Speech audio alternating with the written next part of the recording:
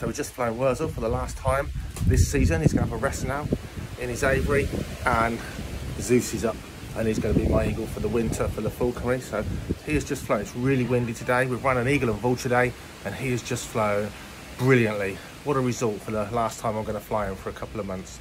He was exceedingly good, high soaring in the wind, just what I wanted today, because the last time I flew him before I went away, hot and still, and he was useless. He likes to work when it's windy. Do you mind? Hold on. So this guy here, you're not going to see him in the air now for a good few weeks. He's going to have his rest period, bless him. Wurzel, the bald eagle. So it's been a funny week so far. Yesterday was mostly office work, and then in here, this is our little office. That's the little sort of, you know, put your books on and do your paperwork on, but a little bit of a snug. All my books since we moved house 18 months ago, they have been just piled up here, there and everywhere in boxes. It's been getting on Jackie's wig, and I've been looking for sort of book cabinets to put them in, but in the end I've just gone for basic shelving. It's just so nice to get them all on show, or not so much on show because I suppose they look scruffy really, but just somewhere in one place where I can actually see my books again and have a look at them. I do love some of my books, so some of these things, I'll just show you a couple. This one here, groundbreaking book in its day, and then the later version came out, and then this one came out, and then they brought out one just for catfish, and then someone else brought one out for reptiles and amphibians. But the original one, it was called an atlas because it was grouping the fish by actual where they live rather than sort of species groups and family groups, which was sort of quite novel. And on they went. So some big old books there. And then have a look up here. Some of these books are amazing. So anything by Martin Hollinshead I love his sort of writing skills, and his books are fascinating. And then my favourite author for country writing has to be BB. Absolutely brilliant books. And then on it goes really. We've got all kinds of wildlife books, and this is a whole lifetime. Some of these books, I mean this one here for instance, you know, I was a little kid at primary school when I brought that book, and stuff that I study and things I'm interested in, sometimes the odd biography and things like that, and things I don't get time to do much at the moment, like fishing. Pike fishing was my big thing at one time. There's a few doubled up books here, like these ones. So some of these are really good books. There's one or two in there. I'm not actually gonna point to where they are. That are absolutely rubbish, but I kind of kept them for posterity. I'm not gonna point them out, not fair on the author. And some great, although I don't shoot personally, but some great country books that I've been given over the years. Some amazing stuff. I think this book here, if you ever get a chance to read this book and you like nostalgia, photography of wildlife, falconry, eagles, birds, this, how tough it was for people and how they got stuff done in the olden days. Something I'm really keen to get more interested in is that one. So just sort of a lifetime's worth of books, obviously the David Attenborough sort of collection there. But it's so nice, not just sort of to see them, because I don't know whether they look anything but scruffy books, but just about to pick stuff up off the shelf and, you know, have a look at some of these amazing stuff. Certainly some great falconry titles there. Anyway, enjoy the rest of the vlog. I brought these little lithops stone plants. There's tiny little specks. I mean, they're still tiny, look, but they were like tiny little peas, like this one here, I guess. Look at them, they're really growing now. Take a bit of fancy care, more than you'd think. All about not overwatering them, but fascinating little things nonetheless. I love the weird and wonderful plants, like I love the weird and wonderful sort of animals, really.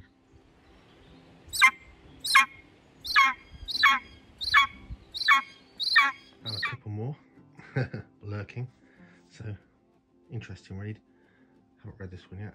This one here, an older version of this book, an older copy, was without a doubt my falconry Bible as a teenager onwards. No internet, no mobile phones, remember. This book, whilst a book that I now train birds in a very different way from this book is, I think, the best book ever written when it comes to how to practice the art of falconry. It's an art, so it's incredibly difficult to have a one-size-fits-all instruction. But this book, I don't think anyone has come close to the level of detail, step by step. If this goes wrong, try this. That kind of, you know, how do you write down an instruction manual to falconry? That book is the one for sure. Outdated by my standards and what I do now, but brilliant work, brilliant work. Have a look at this beauty. It's gone. Look at that. Of all nature's beauty, surely the grey-banded kingsnake is right up there. Fancy seeing that in the wild, looking like that. So I'm hoping to get out with Zeus, the golden eagle, for the first time this year tomorrow. Goodness me, it's been rough this afternoon. It's forecast to be really windy tomorrow morning, and then lovely and wet all afternoon, so that might not happen. So have a look at this. Bird flu in the UK over the last few years has become a real winter problem. Probably more so for you farm birds, because it's your whole livelihood and you keep birds in high concentrations. Excuse the wind noise. For us, generally birds of prey are kept individually on the most part, and in a very different way, but it's still always there threatening. Unfortunately, this summer just gone, it's been the first time really where the scare's been there, and there's been cases picked up in the summer. It's normally a bit like our flus and germs, really spread out much worse autumn and winter. Bird flu tends to be a wintertime disease that builds up in the winter and comes to us with all the winter migratory birds, whether it's waterfowl or whatever, coming to our shores. But it's been present all summer. So one thing to mitigate that is a free loft in the birds, because there are times where the government say we shouldn't be putting them out. So if we put our birds out to weather on here in the Bath, they're open to the elements more. You know, maybe they're sitting there and I don't know, you know, a sparrow with bird flu poos on there or into there on that same day, even though it's clean, fresh and disinfected every morning. There's a problem. Equally, open top aviaries with trees above could obviously, the same thing could happen. It's impossible to mitigate unless you put your birds individually in sealed compartments, and our birds fly, we want them to fly. But the birds that are free lofted, we've changed a few things around here. So Sky, she's actually molting now. She's on a rest period. So simple design. There's no point cluttering an aviary up. There's nowhere they can move then. But simple design. Sheltered perch at the back, perch at the front, because this is always a problem, keeping birds of prey in mesh. Much better barred windows. That's all for another video, the reasons why, but falconers understand that, amongst the falconers among you. But a perch close to the front will often stop them hanging on the wire there, and they'll sit there. And then once we find out a favourite point on that branch, that'll be wrapped that area with astroturf, which is even better for their feet to prevent bumblefoot. But for now, as often is the case, she's got a sort of a block-shaped perch there, made of a log, and she's really enjoying that. And she's got a food chute there where we can poke food through without disturbing her. Food through there, onto a food shelf that's easily cleaned over there, so she's not coming at the door all the time to get us and get angsty for the food or giving her food. It drops through a chute. Again, the falconers among you understand all of that kind of thing. The non-falconers among you, especially those that say, oh, those poor birds, they sit tethered on these perches and they can't fly and they want to fly all day. Birds of prey, once their needs are met for the day, their biggest one of this is their food. They're fed, they don't want to fly, got no interest in flying. And me and Emily were just speaking earlier that we've got the lugger falcon over there, and we've got Sky the Lan across there, and they were fed this morning. Day off today, downtime, rest period, and both of these birds have almost not moved from their perches at all, because they don't need to. They're sitting on the perches that they're favouring at the moment. Birds of prey, incredibly boring when you're not flying them. They have no interest in moving whatsoever. That wastes calories. Why waste calories when you're a predator? You never know when you're going to eat again. So they can chill out in there. We've had a bit of change around. We're getting as much stuff in aviaries free lofted this year and this winter than ever before, including, dare I say, the one bird I said I will never free loft again. I'll show you him. So we've got spots moved around over here, and when you're free lofting these birds, it's all about keeping them feather perfect and not having them flying into the mesh to come and be with you, because obviously that's what they want to do, because that's their life, is to fly to us and fly around and come back. So little things like just that perch on the door there, just getting them, setting those free lofts up to keep those birds really happy and chilled out. Not so easy with idiot bird over here. The bird I said I would not free loft ever again. Oh, he's coughed a pellet up in his bath. So I don't know if you can see him. I'm going to flip the camera around. Hold on. So what have I had to do to modify? Last time this bird was free lofted, when he came out, I couldn't tell because of his dark coloured feathers. Until he came out, he'd squared off all of his primary feathers, catching them on things. So we've got a plastic sheet across here, so all the uprights of the wood that the cladding goes onto, I can't even speak again. What is it called? The framework isn't going to catch his wingtips as he flies along there. And then in the back there's Wurzel. There he is, on his perch, high up at the back, chilling out and relaxing. So, 3 winters ago, he was free lofted on his rest period in here, and he came out in a bit of a state on his wingtips. We're going to try again with all these smoothed off sides. Hopefully he can just rest and chill out, but he's such a stupid bird in so much as his kind of neophobia, or whatever you want to call it. Even today, the gardeners came in and mowed the paddock. They drove past in their little ride-on mower, literally drove past, not even close to his aviary, and he had a full-on idiot spell flying into the front mesh, which is obviously what we don't want him to do. So again, you've got a perch here at the front for him to sit on very close to stop these birds. It's all about stopping them hitting the mesh. I can make this a seclusion aviary and cover this, and he can just chill out all winter, but then he'll be even more agoraphobic, bless him, when he comes back out. So he looks magnificent, but let's see how he gets on in there over this winter. I think my lens on my camera needs a bit of a clean, but it is getting dark. Bless him, there he is. So free lofting lots of stuff. By the end of the winter, there probably will be a free loft for every single bird here at Icarus Falconry. Big changes to how birds were kept here, mostly tethered in the past. Does it mean free lofting is better than tethering? No, it doesn't. Some of it will mitigate potential contact with bird flu. But from the point of the birds exercise, moving around, they'll do no more, as you can see exactly now with these birds. They'll do no more in there than they would tethered. They'll just sit there chilling out. It's what they do. Enjoy the rest of the vlog. One good thing about today's windy weather, Emily flew Horizon here for our experience day guest today, and he was stupendous. He soars really high and stoops vertically to the guest gloves, but he'll only do that when the wind is blowing. So good day for flying the Chilean blue eagle buzzard. Something happened out of my knowledge and control, which, when you know what it is, would seem hard to believe, but it is so. Comment below if you noticed. So the smooth snakes are, they're sort of settling down, I guess, a bit for winter. The weather's cool, and still got some mild bit of background heat on during the day, but the nighttime temperatures are slowly dropping now. I think, well, one of them's feeding, and looking at the girth on her, the female is feeding still. I think the male's gone off his food, which is okay if the weather chills and he sort of starts to hibernate / brumate through the winter.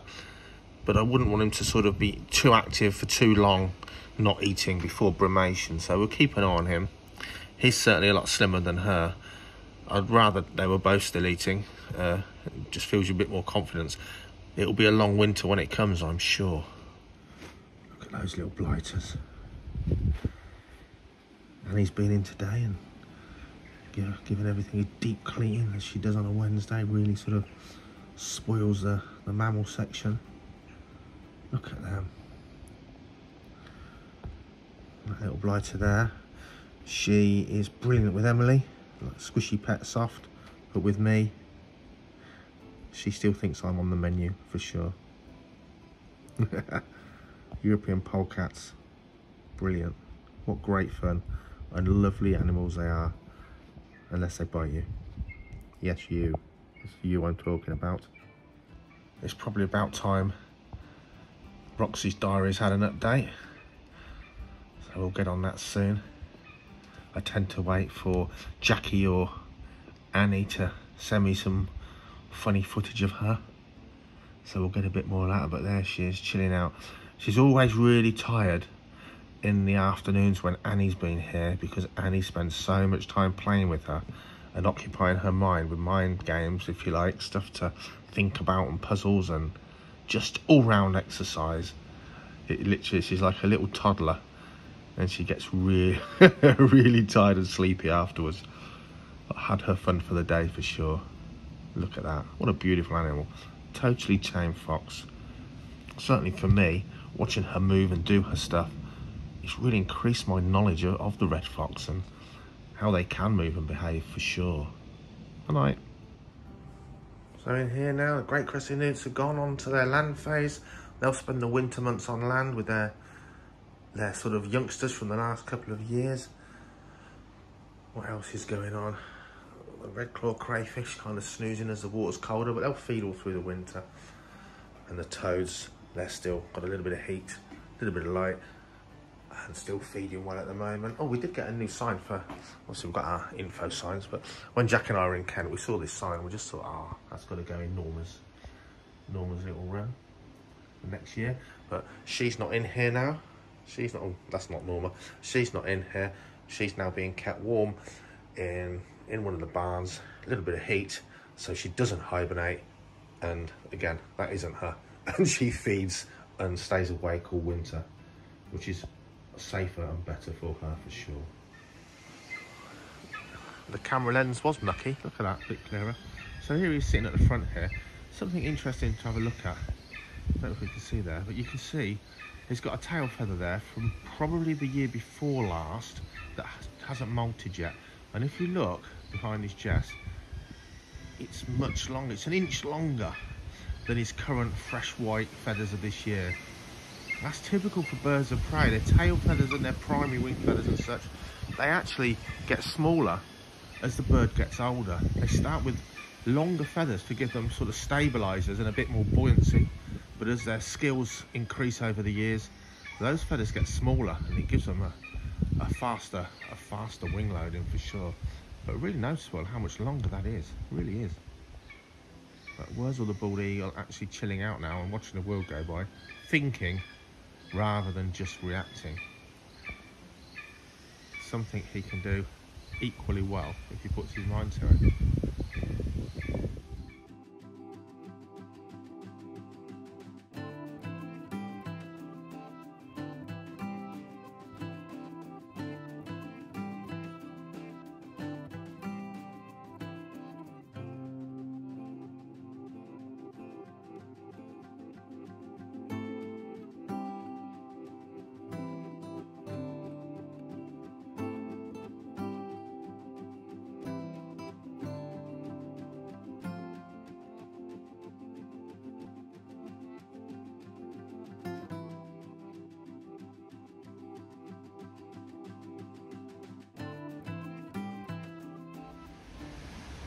Getting old now, the old boy. Just moved my mower. He's one of my favourite creatures of the gardens there. Old Toady. Now, I'm going to find somewhere. Oh no, he knows where he's going now. Look at that, look at that. Look at that. He knew that guy was there.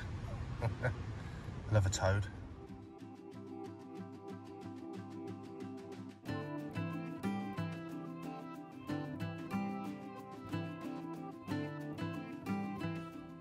So it's howling wind out there.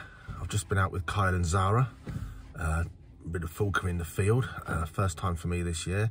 And very good she was too. Beautiful scenery today and boiling hot. It's ridiculous. This time of year in October, even though it's really, really windy, I've had a fleece on. Way too hot. T-shirt weather. Crazy. What else been going on? Well, when I get home from the centre now, I've got a whole trailer load of well-rotted horse manure. Great. To unload, wheelbarrow around the back onto Jackie's vegetable plot for next year. My life's fun. She's tactfully at work. And what I think about all this social media and the internet, it does shrink the world in many ways. And I've just had a nice conversation with a guy called John over in Tasmania in Australia, who uses falconry techniques to rehabilitate injured wild local raptors. So, you know, other end of the world, similar kind of thing, similar kind of birds, but also very different birds. So he sent me a few pictures, some of the recent ones he's got in and managed to rehab and get fit, crucially importantly, and successfully release. And this is why falconry techniques are so valuable to rehabbing wild, injured or damaged or starving raptors. Letting them fly around in an aviary until things look like they're fixed and letting them go is often just a death sentence. These birds are apex predators. They have to hunt for a living, most of them. They have to work so hard. A few months in an aviary, they just sit around most of the time. They lose their muscle tone and they are not top of their game, and then they're released. Great, lovely video. Oh, there it goes. We did well. Look, it can fly again. Falconry techniques to get these birds hunting fit is really the only serious way to go when you're rehabbing wild raptors, for sure. So the great work they're doing down there is fantastic. And again, I'll caption a couple of photos, but just look at some of these stunning Australian birds of prey.